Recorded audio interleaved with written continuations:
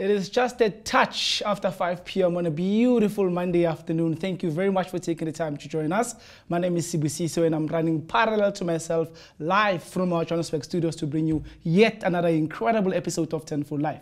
Remember, this show is proudly brought to you by Liberty and it comes to you every weekday, Monday to Thursday from 5 p.m. until 6 p.m. So do make sure that you don't miss out. You are the rock and roll star of this show, so start hitting us up with your questions on WhatsApp or send them on our app, which is Tenfold Education app. It is available on your iOS or as well as on the Google Play Store. Download this app. It will help you gain access to incredible content. It will help you also watch the show live by streaming it, and it will also give you access to awesome videos such as the analytical geometry videos, because this week we are focusing on analytical geometry of grade 12.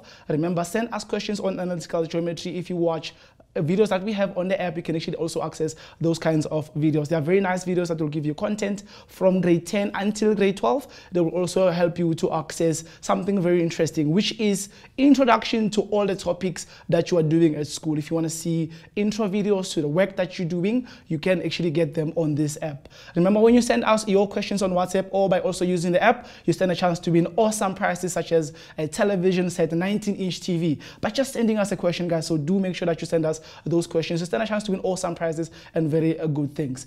If you want to see what I'm talking about, don't just take my word for it. We have a beautiful intro video on analytical geometry that I want you guys to see right now before we continue and have fun with our mathematics. So check this out.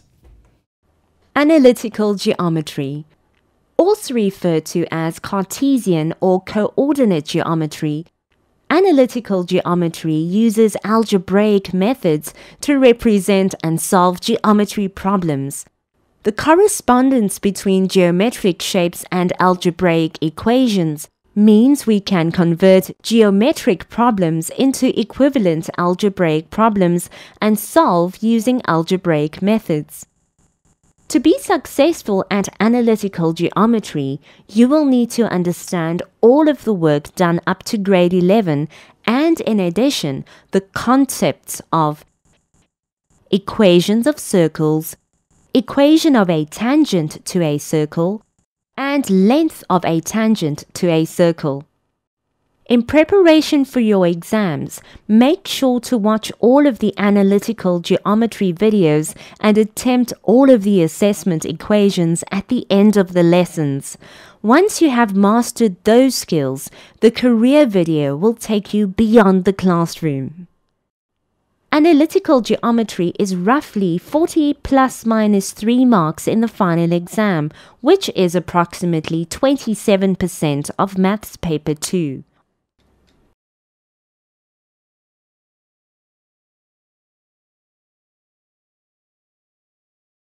See what I mean? Awesome stuff. Absolutely, absolutely incredible stuff, guys. That helps you to understand what is analytical geometry about. It helps you orientate yourself around this concept. And there's also more for all the other topics. Trig, Euclidean, you name it. Grade 10 to grade 12 content. So do make sure you download it. It's called Tenfold Education app. And it's proudly brought to you by Liberty, just like our show is also proudly brought to you by Liberty. So do make sure that you download these videos. Now we're going to continue and have fun with our topic. Remember, this week we are continuing with analytical geometry. Remember to send us your questions on this topic, analytical geometry, the whole week, guys, before we begin with revision in the following weeks. So send us your questions by just taking yourself a video and send it on WhatsApp. Alternatively, you can use our app to also send these videos. We will be more than glad to look into them and help you to make sense of these concepts. Remember, we are here to help you to multiply your knowledge tenfold and more. So do make sure that you actually keep watching the show from 5 to 6 p.m. every week and then benefit from it. We are continuing with our math now. We will go to a question that was sent to us by Deborah. Let's check it out. Hi Tenfold Education, my name is Deborah Kibawa from Amazing Grace Private School, and I would like you guys to help me with analytical geometry question, that is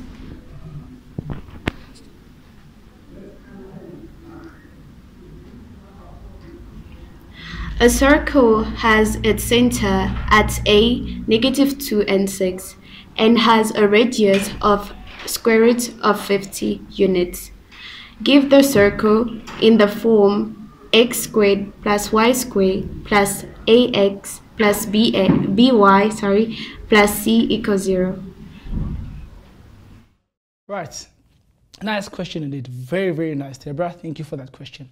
So what I want us to do, guys, before we continue and start analyzing this question, I want you to take a look at it and then think about it as we are busy analyzing it together. So you make sense of the story that is going on here before we even start talking in detail about this question. If you look at it, it says to us that there is a particular circle that has a center at the point A is -2 and 6, and it has a radius of the square root of 50. That is a given information. The first question is asking us to find the equation because it says to us, give the equation of the circle in the form x squared plus y squared plus ax plus by plus c equals to 0. Now, very powerful, not complicated at all. If you understand the defining equation of a circle, you've got the coordinates of the center and you have the radius. So this question should just be very straightforward and easy for you guys to be able to figure out. However, I always encourage you to draw a diagram because it will help you to see and visualize the story much better than just answering the question. So I'm going to come here and try to draw a circle for us so that we can actually be able to see and make sense of what this whole story is about. Now, I'm going to draw a circle here which is quite simple. Let's say this is your circle. Okay, wrong choice of color. I hope it's visible. I'm actually going to try and draw with a different color, guys. Let's say maybe if I use yellow to draw this. Right. If I use yellow, oopsie, it's actually highlighting it a little bit more. So I think I'm going to need to remove that and be old-fashioned for now. We'll come back to draw a much better circle with a different color. Right, so let's say we're going to draw a one that is a bit manual. We'll come back with a much nicer one after this. So let me use yellow and draw this circle. There's actually a simple circle that we're actually looking at here. Very nice. And it has a center at some point which is called -2 and 6. So I'm going to try and introduce a Cartesian plane so that you guys can see what is going on here to make the question much more visible and vivid for us to start analyzing. There's the Cartesian plane there, and the center of the circle is positioned somewhere in the second quadrant. Why? Because if you think about it, the coordinates of A, the x value is -2, and the y value is +6. All right, we are told that the radius of the circle, the distance from the center to the circumference of the circle, the radius is given to us as the square root of 50. And we're asked to work out the equation of this circle. It's a very straightforward question if you think about it, provided you know the equation of a circle. Now, if I try to figure this out, it's supposed to be x minus a squared plus y minus b squared equals r squared. Basic defining equation of a circle that is centered at some point A and B. The a value and the b value are the x and y coordinates of the center. So I'm going to put them there. It's going to be x minus -2, which will simply be +2 squared plus y minus 6 squared equals to the radius, which was given to us as the square root of 50. So I'm going to put the square root of 50, but this is r to the power of 2. So if I simplify this further to try and actually clean it up so we can see what exactly this is going to come out as, you'll actually have x squared plus 4x, right, plus 4, okay, plus y squared minus 12y plus 36 equals to the square root of 50 squared is simply going to give us the value of 50. Let's continue and simplify it further. I'm actually looking at now x squared plus 4x, right? And then we have y squared minus 12y. Now, if you check there, our 4 and our 36 will add up to 40. There's 40 equals to 50.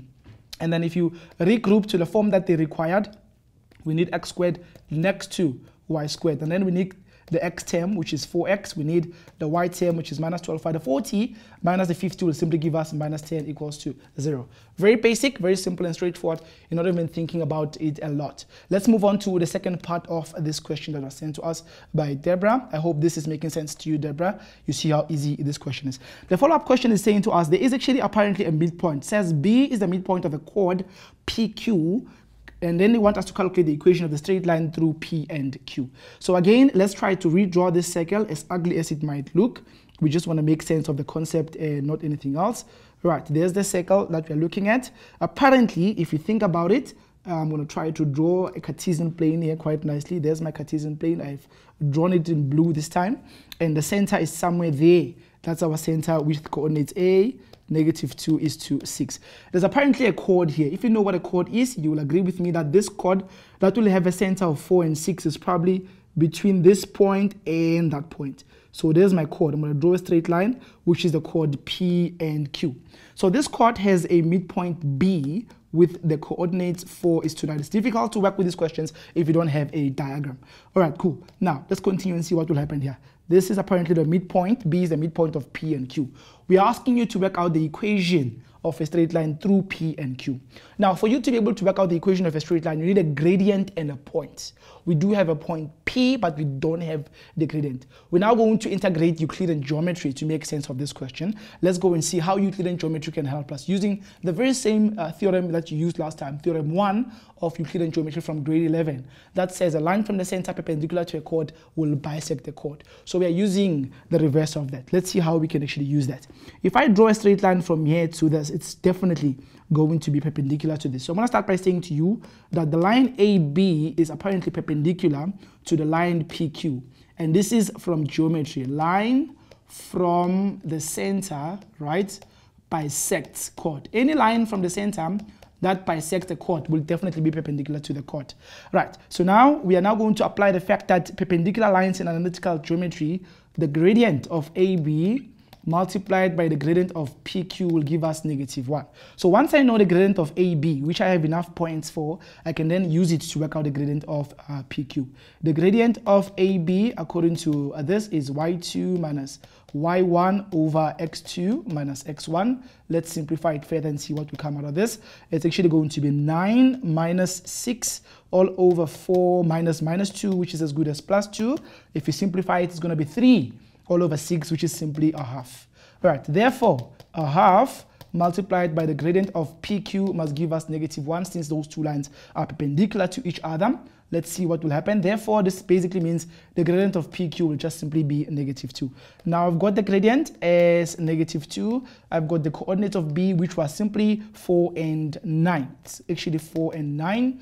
So let's see what will happen. Y is mx plus c. Very easy. Your gradient is -2. Your x value is 4. And your y value is actually equal to 9, then this simply is going to simplify to, that's -8 actually, and if you transpose it, you'll get 17 is C. Therefore, the equation of that line, PQ, is basically y equals to -2x plus 17. Very nice and easy to work with. Quite an awesome question indeed that requires you to integrate your Euclidean geometry. Never ever forget the trigonometry and Euclid works a lot when you're doing analytical geometry of circles. Let's move to the next part of this question, which is probably the last part of the question. It says to us that we need to calculate the coordinates of point P and point Q that such that P is nearer to the y-axis. So it turns out that I drew this diagram correctly, even though I was not even aware of what is going on. So we've got a point P here, which has an unknown coordinate. We've got the point Q here, which is another one, right, which we don't know the coordinates of. We want you to work out the coordinates of P and Q if P is closer to the y-axis. Now, what we need here to work out these two coordinates, we just need to know what is the equation of the line PQ and what is the equation of the circle. So I'm going to use the equation of the circle that we found earlier as it was x minus of a minus, which was +2. Remember, the center of the circle was -2:6, and we were also told that the radius of this circle was square root of 50. So x plus 2 squared plus y minus 6 squared is r squared, which is just simply 50. That is going to be my equation 1. And I'm going to take the equation of a straight line, which we just found, -2x plus 17, and this is going to be my equation 2. I'm just going to sub it wherever I see y and try to find the value of x, and then replace back to y to work out the corresponding y values. So this is basically x plus 2 squared plus minus 2x plus 17 minus 6 squared is equal to 50. Simplify this further, you actually have x plus 2 squared plus -2x plus this is actually 11 squared is equals to 50. Whenever you ask to work out the coordinate of the point of intersection, guys, the first thing that must come to your mind is simultaneous. You need two equations and work them simultaneously to figure out what are the coordinates of the point of intersection. So binomial squared, x squared plus 4x plus 4. -2 squared is positive 4x squared. 2 times 11 is 22. We are looking at -44x here. Plus 121 is actually equal to 50. Let's group them. 5x squared and 4x squared will give us 5 of those guys. And then 4x minus 44 is actually minus 40x. 4 plus 121 is 125. If you minus 50, you're actually sitting with positive 75 equals to 0. Let's simplify this by dividing everything by 5. You're actually going to get x squared minus, I think it's 8, this one. 75 over 5 is simply giving us 15. Beautiful stuff. Apply factorization here. Basic grade 9, grade 10's work. You have 3 here and you have 5. Both of them are negative. Let's fix that. Sorry for that. Yes, both of them are basically negative and simple. All right, excuse me for that. So now, if you look at this, our x value is going to come out as 3, or our x value is just simply going to come out as 5. Now, we were told that P is closer to the y-axis than Q, so which means P will have an x value that is smaller. So 3 is here and 5 is there. We're still missing the corresponding y values. When we know x is 3 and x is 5, we need the corresponding y values. We're simply going to substitute here in the line.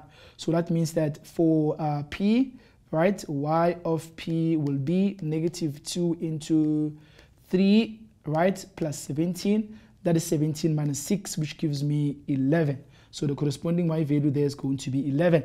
If I use the same story to work out the y value of Q, it is going to be negative 2 into 5 plus 17, which is basically 17 minus 10, and it is actually giving us a value of 7. So I'm going to put 7 as the corresponding y value there. So those are simply the corresponding x and y coordinates of the point P and Q according to the story that was given to us. Every time you're working out the coordinates of the point of intersection, guys, it's the same story. It doesn't matter which graphs you're working with. You always have to make sure that you find 2 equations and then you solve them simultaneously. I hope this has helped you to understand how to analyze this question. We're still coming back with a lot of content, guys. There is the wildcard on its way. Someone is going to be awarded the television. There's a lot of very great stuff that is coming your way. The show is jam-packed. Make sure you don't miss anything. You stay with us. We'll be right back after this.